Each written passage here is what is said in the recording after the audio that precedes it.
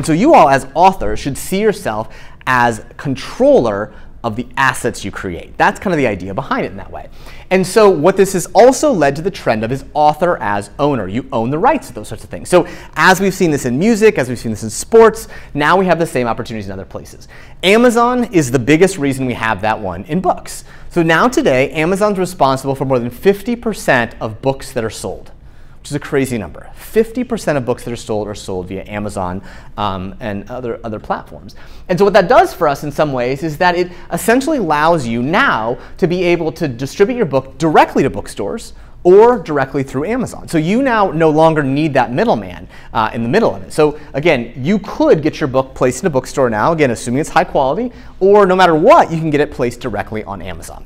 Now, the one challenge is you still have to make a great book, again, for your own reputation, these sorts of things. But the important thing to know now is that that sort of distribution sort of hurdle has gone away.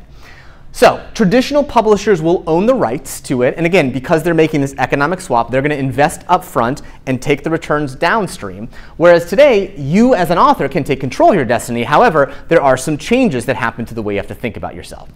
Key thing to know is that we're seeing this generally throughout the field of all creation, sort of all creators, whether it's in music, whether it's in film, television, now also in books, is that you can have control, but you have to rethink about it slightly differently. So again, I share all this with you just to understand of what you're going into, because this is as entrepreneurial as a field as anything. You are the owner of your work in that regard. So key thing to know, these are the things that traditional publishers do. We tell you if the book will be any good. So we have the sort of the entry point.